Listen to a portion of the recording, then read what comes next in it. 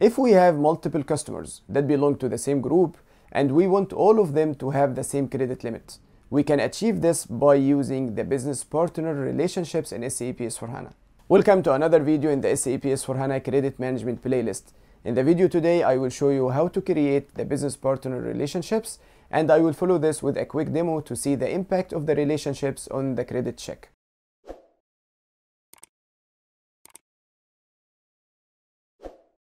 We can create the business partner relationships from the business partner master data, transaction BP. In my scenario today, I have several branches that belong to the same customer.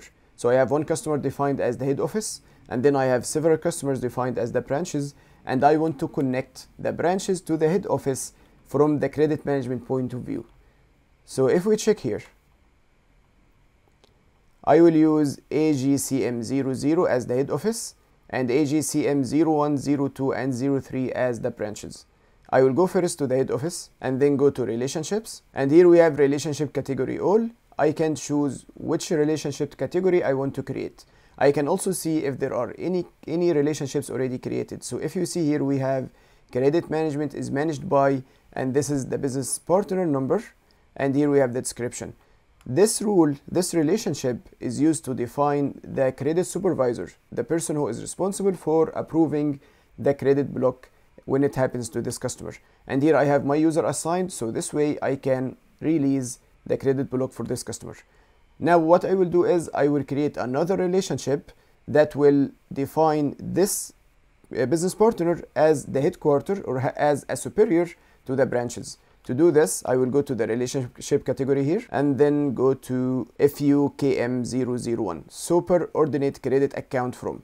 If we use this, it means that this business partner where we are creating the relationship now is superior to the other business partners. We also have another one, which is this one, TUKM001, subordinate credit account to. This means that the business partner I am inside now will be a subordinate, so below another business partner. In my case now, this is the head office, so this one will be a superordinate, will be a superior business partner. So I will choose FUKM001, superordinate credit account from. And here I have to choose a credit segment. So when we define the relationships for credit management, they are on the credit segment level. So I will use my credit segment AG1000, and then here I will insert the branch number AGCM01. So this is the first branch. I also want to maintain the second one and also the third one. So now I'm defining the business partner AGCM00 as a superordinate from all of these three accounts. Once we do this, SAP will automatically create the relationship of a subordinate in all of these three customers. So now if I change the business partner and I go to AGCM01, in the relationships here, if I go to all, you see we have a relationship subordinate credit account to AGCM00. This one has been defined automatically. Once we created the superordinate in AGCM00, SAP created the subordinate in all the branches automatically. Even if we check the other one, AGCM02, you'll find the same thing. Here we also have subordinate. Now if I delete this relationship, so select and then click on delete. Now I have removed the relationship between AGCM02 and AGCM00. Now let's save and go back to AGCM00. And here you see we no longer have AGCM02. Now you see the link between the relationships of superordinate and subordinate.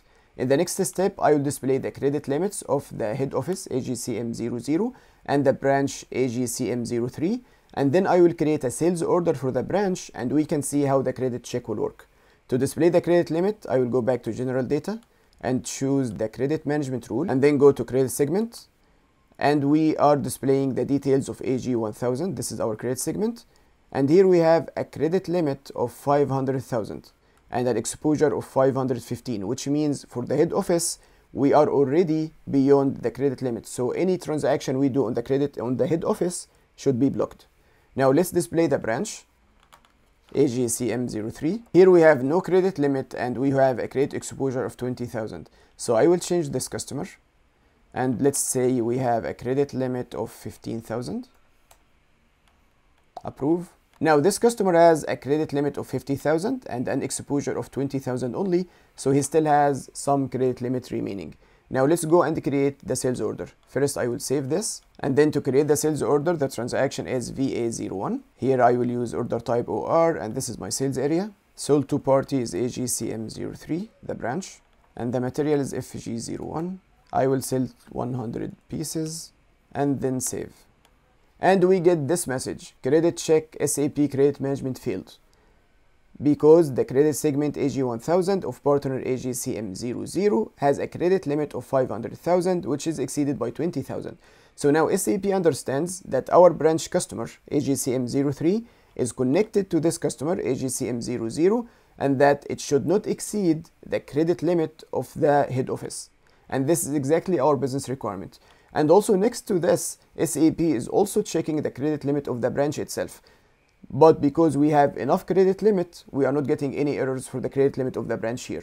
But we have another error, that the credit segment AG1000 of partner AGCM03, there is a payment behavior, which is another criteria for the credit check. This one has failed because it has a value of 106 and the maximum should be 60, but this is not related to the credit limit.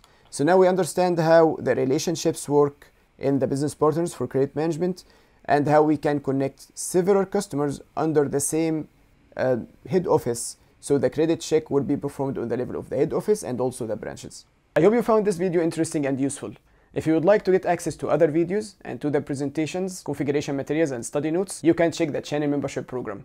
You can also check the rest of the playlist here, the next video here, or other interesting videos up there.